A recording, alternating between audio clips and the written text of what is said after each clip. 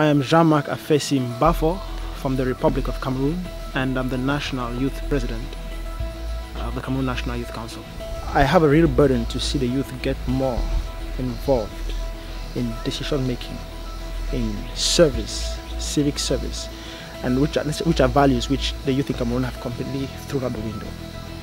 The youth in Cameroon don't care anymore, or largely don't care anymore, about what is their responsibility to their country. And that was what was on my mind.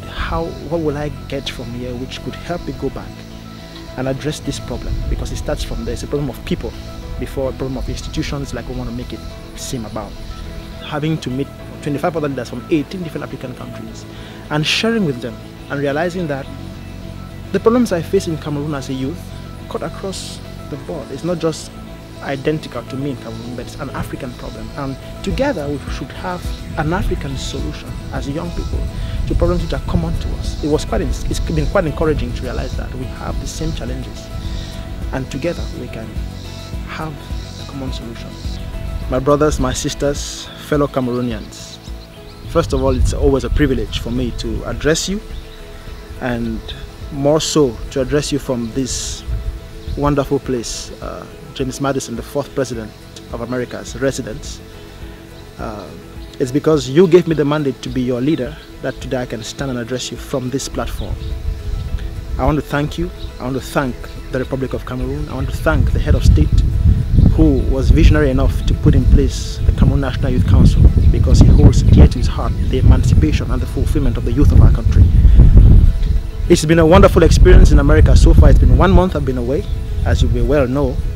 And I am even more energized and more excited about coming back to give back to you, to serve you and to serve our beloved fatherland Cameroon with all what I've been able to gather here as lessons learned. Fellow youths, like you may well know, Cameroon is 72% youth. Cameroon is our Cameroon, it's our country. And the responsibility to develop Cameroon, to make it a better place, to make it a more democratic state, to make it a more developed state, a richer state, is first of all our responsibility.